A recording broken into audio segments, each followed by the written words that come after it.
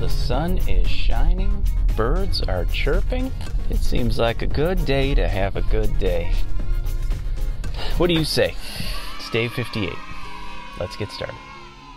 All the love you make and all the love you take is so great. On day 58.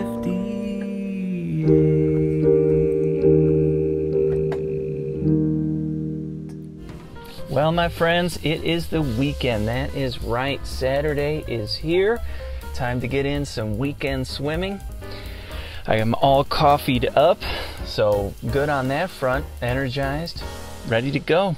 Well, let's get started, huh?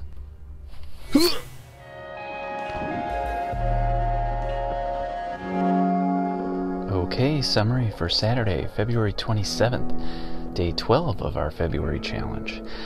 Total time, just over an hour. Total distance, just over 1.6 miles. Active calories, just over 800. And total calories, just over 900. With a lap count of just over 100 laps. I got that message today about my heart rate again, so I think I just need to adjust my watch before I get started. But if we take a quick look at the weather, we see a nice big sunshine with 44 degrees. I will take it.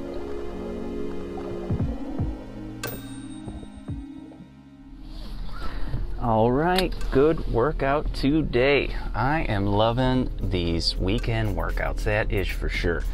I'm just in a completely different mindset, different mood. Whether the pool is empty or full of swimmers, it really doesn't matter. The mindset is super important, and I can really tell the difference once the weekend is here. The weekend also means that I get to run some errands and pick up some Saturday tacos, so I'm looking forward to that. But before I do, I gotta pick up a toilet auger for a little special lady out there. You know who you are. All right, friends, tomorrow's a big day.